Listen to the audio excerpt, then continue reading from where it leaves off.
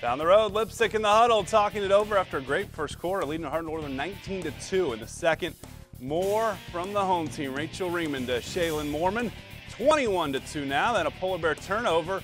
Riemann finds Amber Gerdeman, makes it a 21-point lead. Big night for Riemann. Connects from downtown here, plenty of time, extending that margin. Then later in the second, off the miss. Gerdeman grabs the rebound, goes up for two more. A 28-2 lead. All Lady Vikings. Purple power as Haley Gerton gets the steal. Goes coast to coast. Misses. Gets her own rebound. That's the way you follow your shot. Leipsic, a winner tonight.